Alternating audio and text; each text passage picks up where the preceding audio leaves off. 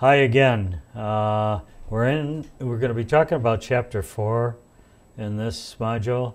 And as a reminder, in Chapter 3 we talked about the design stage of operations. And in Chapter 4 we're going to look into the process aspect of it. Now, I want to continuously remind you that we emphasize concurrency. So we're not going to be throwing things over the wall just because we're focusing on one chapter at a time. As we talk about design, we want to think ahead to manufacturing and any other part of the process as well. In this chapter, we're going to look at the flow of a product or the service that we're providing. We're going to consider what needs to be done to fulfill an order, and translate that into the process that we use, and then take a look at how we need to focus our operational and look at different situations, whether we have to mass produce or even mass customize. Those are two different terms. Look at the environmental issues involved, and again come back to the cross-functionality of whatever we do. With respect to the product flow, there are different types of product flow that may get involved depending on the type of product, the processes, and even the market or the customer. For efficiency purposes, what most organizations try to do is translate everything to what we call a continuous process. That is, you just keep doing the same thing over and over again, almost to a point of being monotonous, but you have to, from an efficiency point of view, be careful of that. We'll talk about it in the chapters. You could, in some cases, create an assembly line where you're just assembling products together, which is different than a batch process or a flow process. You could look at a batch process itself, which is looking at individual runs, shorter range runs. A job shop, which is really more oriented to single processing and products. Or even a project, which is a little different definition in itself. In many cases, a project will be used when you're more into the service industry and developing processes for specific applications. Continuous process applies to industries such as beer, or in most cases any type of liquid processing. Paper, where you're just repeatedly running the same type of product. Oil, again, it's a liquid process. You usually try to automate those processes as much as you can and have a high degree of standardization in them, because you can achieve that with a continuous process. They usually relate to high volume production. The products are usually what we call commodity products that can be repeated and look alike each time you make them. A real focus and a real driver is lowest cost in this type of process, but at the same time you want to also have flexibility in it. In a product flow environment, there's more of a linear sequencing of your operations. One comes after another. It's usually this gets more involved in what we call assembly line flows. They're usually discrete products such as autos, appliances, things like that do get assembled. They're also high volume, just like the previous process was, and the products are usually standardized. The difference is it's a more inflexible process, because once you go into more flexibility, you're sacrificing efficiency or cost. In this case, assembly line flow is geared to give you more efficient results. And another distinction is that it usually results in a lot greater investment in equipment and capabilities in order to do it. There are illustrations in the book about assembly line flow, such as figure 4.1 with metal brackets, how you do separate operations in sequence, but you have to do them all before you're finished. And in a batch flow, on the other hand, it's different because there's a defined quantity level that you're trying to produce, and once you do it, you're really breaking down and setting up another process. So no two processes are usually the same in a batch flow. There is a flow from work center to work center. It usually applies more in low volume type of applications, and it usually applies when you're trying to process a variety of different products through a single process. It's an intermittent process, and the labor and equipment that you use requires a lot of flexibility to accomplish it. In a job shop, by comparison to the other processes we talked about, it's usually single batches, smaller batches, and focused on a much more customized type of product. It requires a lot more design, but not as an efficient or high volume production type of manufacturing or processing. Usually there are many different types of products that are involved here, and once again, you have to have a lot of flexibility in both your labor and your equipment, because you're not running the same type of thing continuously in those situations. Let's see. Product flow projects usually involve single products. The labor and materials involved are usually clearly defined and of specified and limited quantities. The challenge is mostly in a planning sense, because you're constantly changing your schedule, and as changes take place in your processes, you're having to take other looks at your schedule and make changes in them. Not a lot of automation that can be brought into this type of process, and as some of the other ones, you always have to be very flexible in your labor and your equipment in terms of how you use it. Now, another aspect of this chapter is order fulfillment. In this chapter, as we talk about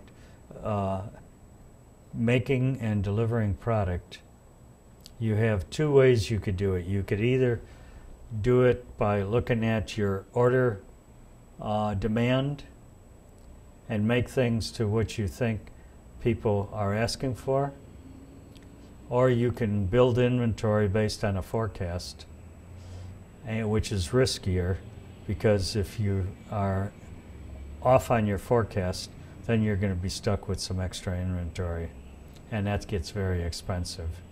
In order to complete your order fulfillment, you either make to stock, you make to order, or you assemble to order, which is another version of making to stock, and we'll talk about those in more detail. In a make to stock situation, you're producing finished goods for inventory, and the customer buys that product from your inventory. The advantage it gives you is allows you to smooth your production and become more efficient in that part of the process. The disadvantage it gives you is you're always betting on your accuracy in forecasting how much inventory you need, and usually you're going to get stuck with some more than you want. At the service level, as opposed to a product, orders can be filled when requested. Your inventory turnover can be tailored a little bit better to what your customers' need is. You can adjust your backlog or open orders to balance them with any new orders that are taking place. And you can manage your inventories a lot. The key thing there is the lead time that it takes to replenish those inventories. In a make-to-order situation, on the other hand, you'd wait until you get an order before you start production. You don't plan on any finished goods. You usually schedule and plan your production according to what the customer's demand is. It does create more intermittent type of process, which says you're going to be less sufficient in some cases, and therefore your costs might be higher. And the key factors to consider in this process are things like lead time, whether you can complete the orders on time, or whether you have to meet the customer's demand in some way, and what the impact is on quality in doing any of these things.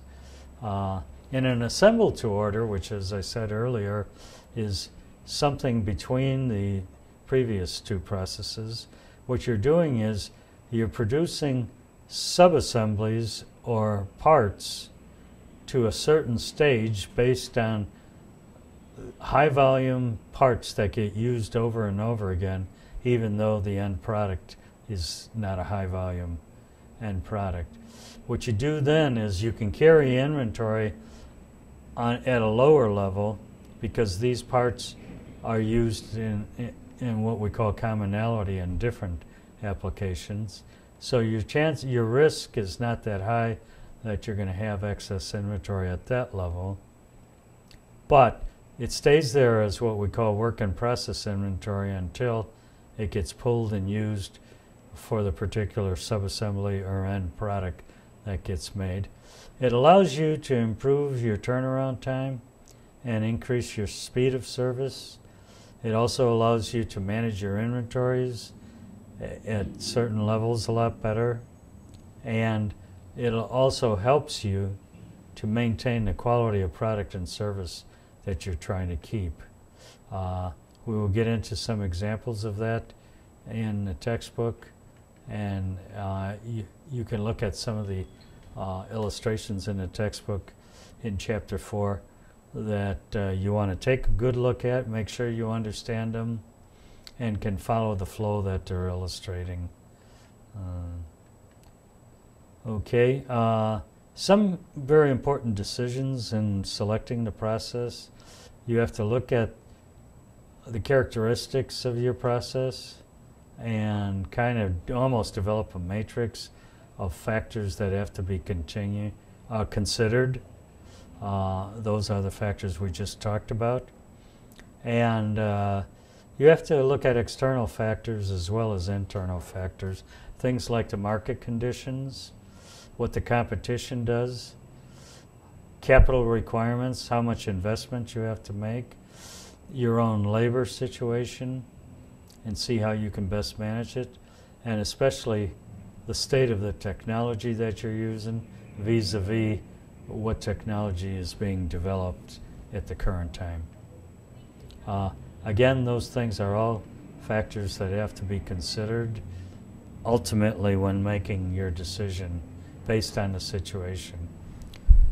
A product process strategy, which is another thing we're going to talk about in this chapter, is important because the strategy must consider not just the product, but the service and how to produce it. This comes back to a little bit the capabilities and the concurrency issues that we mentioned. Many industries do move their products through life cycles, and this becomes the automobile industry is a good example. You know, it would be prohibitive for automobile companies to come up with new designs every year, scrap them, and redesign a new car every year. If you go to an auto show, sometimes you'll see a concept car, which they tell you is not going to come out for a year or 2 years, and that's a factor in this thing. Most automobile companies now have to go through a 5-year life cycle. It used to be 7, but the Japanese companies have forced the American companies to shrink their life cycle process in order to get payoff on all the designs, the tooling, and all the investments they've had to make. It would be impossible to get a payoff on a new car design within the first year. It usually takes 5 years for you to get your money back and make some money. Different types of life cycle stages take place depending on the type of product or service that we're talking about. Of course, when you have a one-of-a-kind type of product, that's got a very short life cycle to it, and it's constantly changing. If you have low volume and don't have to standardize things, that's kind of the next step in the process. If you go to higher volume with less distinction in your products, now you're getting into longer life cycles because you're going to invest more to set that process up, and it takes a longer time to get payback for that. Okay. At the process level, I want to remind everybody that stages we have are a project stage, we have a job shop stage, a batch stage, an assembly line, and continuous process. Each of those are higher elevations of the previous one, depending on what your demand is and the needs of your particular application. Again, a reminder for everybody to look at the illustrations in a chapter to get a better idea of what we're talking about here. And we also want to mention focused operations. This is important with respect to companies' capabilities because most companies have products in services with different volume levels and levels of standardization. If you try to mix them into the same process in the same operation, you're going to get a lot of confusion. A good example is in one company I was with, we actually made the same product, which was an electronic connector, but the applications were different. We made the same product which went into very high-level Cray computers, but it was on a commercial level, so the documentation quality requirements were different. But that same connector went into the space shuttle. In that case, they didn't have high volumes, but the documentation, the quality requirements in the space shuttle program were totally different. For us to make that on the same floor and mix everything together would have been a disaster. We had to actually run them as if they were two separate businesses. We want to remind everybody of the different types of focus there is, especially in a manufacturing environment. The focus can be oriented towards a product. It can be towards the process. Sometimes you want to emphasize the technology or the philosophy, either make to stock or make to order, and even so far as to look at new products and how you're going to do that. And we did mention mass customization. These are custom-made products, but you want to do them in as high a level as possible to get the efficiencies that you're trying to make. And one of the final things that we want to remind everybody in this chapter is the environmental issues are very important, not just the pollution control issues, but there's other environmental issues dealing with infrastructures and remanufacturing that all become important, and in today's world become a bigger part of playing into and considering how you're going to run your operations. And probably in conclusion, I want to bring everybody back to the cross-functionality issue, reminding everybody that if you're part of the same organization, you need to talk to each other and work together. That is marketing, finance, human relations, IT, engineering, and accounting. All have to be on the team at the same time throughout the whole process.